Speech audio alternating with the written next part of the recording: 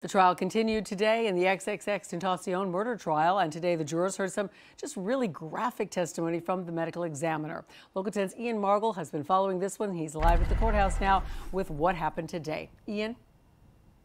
The state continuing to build their case here, and we're hearing today they're a bit ahead of schedule. They're still, though, trying to convince this jury to convict the three men that are accused. Do you recognize states XXX? I do. I do.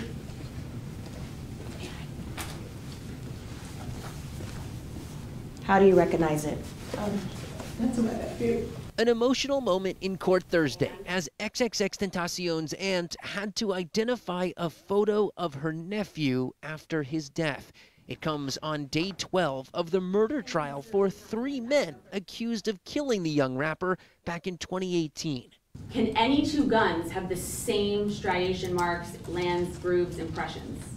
No. Prosecutors started the day by calling a BSO firearms examiner to the stand who did forensics on the bullets and casings found on the scene. My conclusions was that the three bullets were fired by the same unknown 22 long rifle caliber firearm. Later on, the medical examiner began his testimony, saying the victim came in with 3 gunshot wounds in total. Was there an exit wound to correlate with entrance wound A? No. Does that mean that there was a projectile that remained inside Mr. Onfoy? Yes. And the medical examiner said there were 3 bullets that he was shot with. 2 of them, he said, remained inside the rapper's body.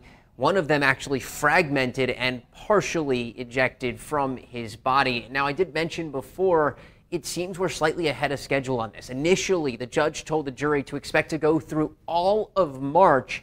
He did tell them today they can expect to have this case in their hands by mid-March. We're live in Fort Lauderdale. I'm Ian Margle, Local 10 News.